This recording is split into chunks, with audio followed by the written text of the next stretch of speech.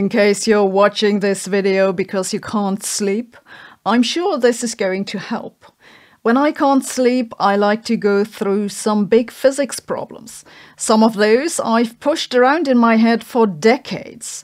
And so here is my personal top 10 of physics paradoxes and unsolved problems, starting with 10 Boltzmann brains. The current theories of the universe say that in 10 to the 100 years or so, matter in the universe will be very thinly distributed and just clustered together by coincidence, like atoms moving around in a gas. But these theories also say that the universe will continue for an eternity.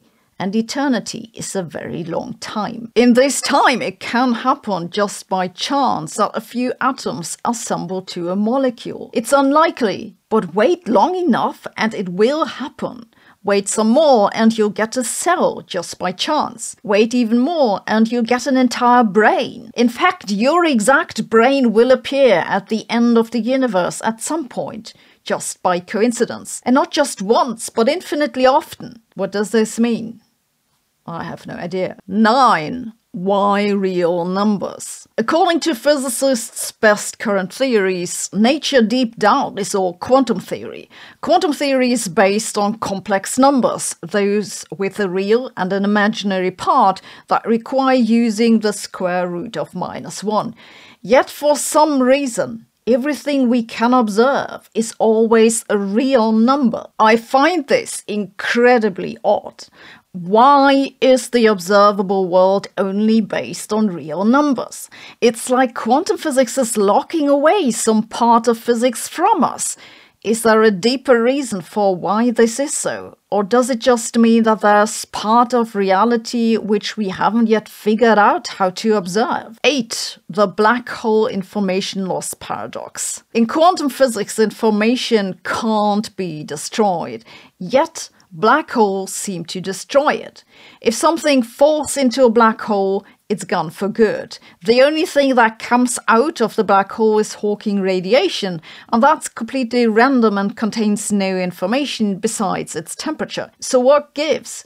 Either quantum physics is wrong, or what we think about black holes is wrong. 7. Quantum gravity. One of the most famous consequences of quantum physics is that particles can be in two places at once. But what happens with their gravitational field? You'd think that if the particle's in two places, then its gravitational field should do the same. But this can't happen in Einstein's theory. It just doesn't allow this. So either gravity doesn't have quantum properties, or the gravitational field of particles that are in two places doesn't move together with the particles. Which is it? 6. The Fermi paradox. Where are all the aliens? Why haven't we heard of them? One of the most amazing findings in the past decades in physics has been that planetary systems are much more common than anyone thought. At the same time, biochemists have also found that there are many ways to assemble molecules to autocatalytic cycles that are basically self-sustaining cycles that can result in systems that can reproduce. They're basically the building blocks of life. So why then haven't we heard from the aliens? Are we just too unremarkable because the universe is so full of life? Are they lurking around and observing us?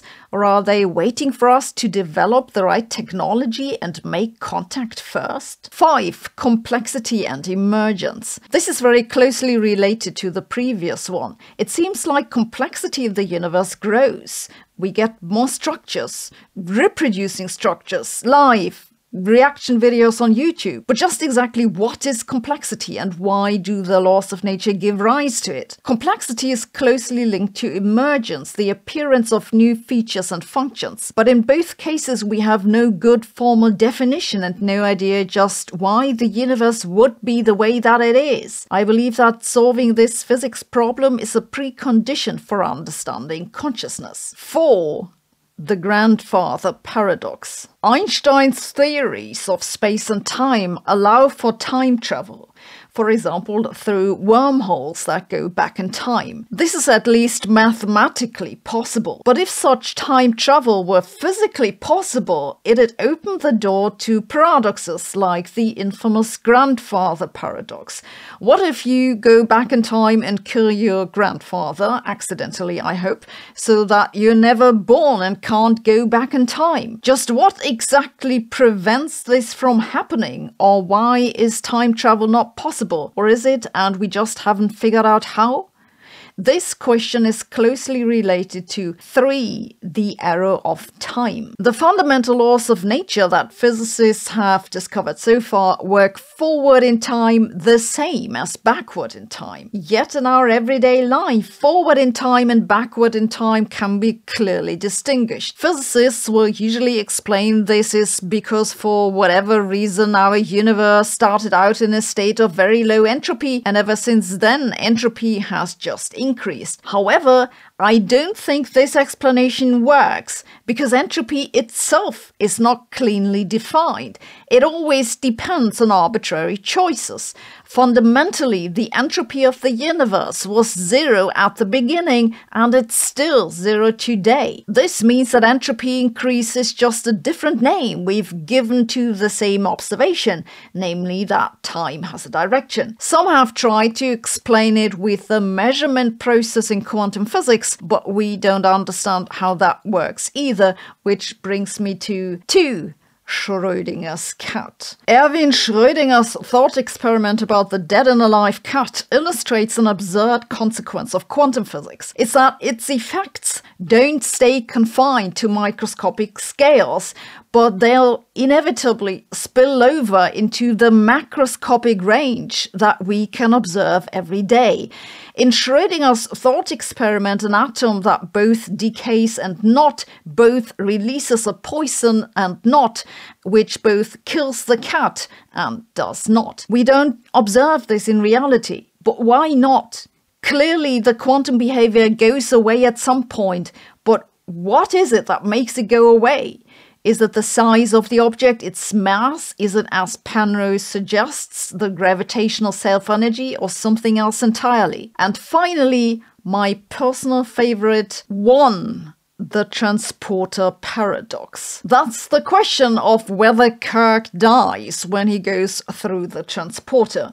Yes, I think it's really a physics question. You see, according to physics, if you knew the positions of all the atoms in Kirk's body and their motion, you could scan that information, disassemble Kirk into atoms, beam them elsewhere, and reassemble them, in principle. Or, since atoms are all alike, why send the atoms? You can just send the information and reassemble Kirk from other atoms.